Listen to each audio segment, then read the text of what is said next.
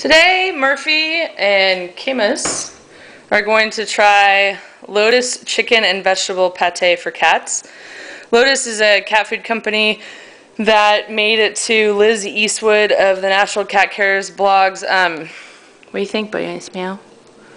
They made it to her best cat canned food list because of the ingredients. And I will include a list of the ingredients in the description of this video, as well as the guaranteed analysis of this food. I will also include a link to Lotus's website and a link to where you can buy their food online. And you can see it's got, it tells you right there the things that are not included in their food, which are potentially carcinogens for cats. Okay, ready? I'm going to dish it out. So this is the second, look at Bo. When Bo has 2 feet on the counter, he is excited about his lunch, breakfast, dinner, whatever it is. So I'm excited to see that.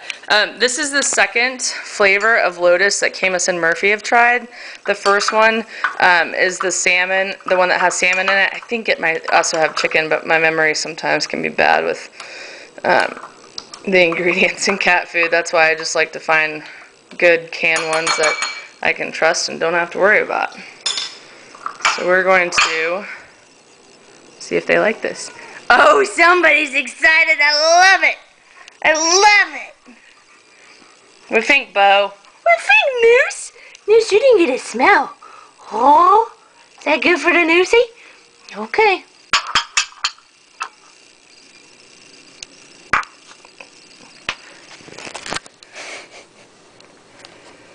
Let's see how it goes. Uh-oh, Murph, no takers. Murph! Okay, this cat is so cool. Murph, you don't want to try it? Say no, not for me.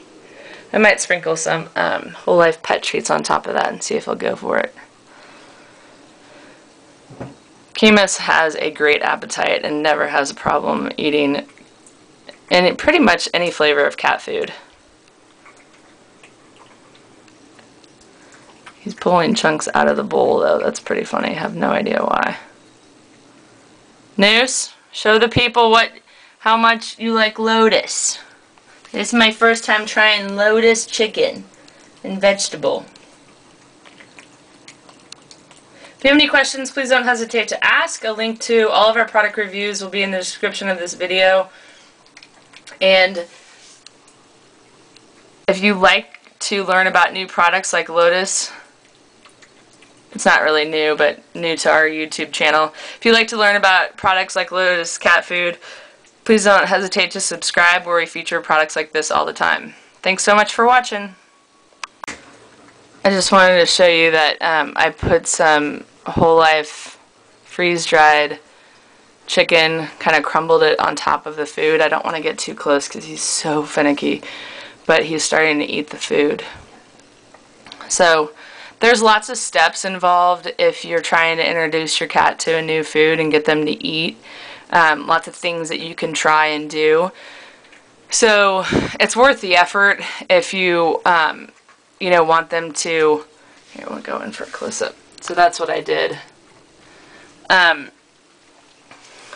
But if you want them to, you know, be eating a different kind of food, you can, you know, not give them food for 8 hours so that they really build up their hunger. You don't want a cat to go more than that. You can try to sprinkle things on top of it. I always like to make a big deal about it, like, oh, this is so yummy, and it's going to make you feel so good, and you're going to look so pretty.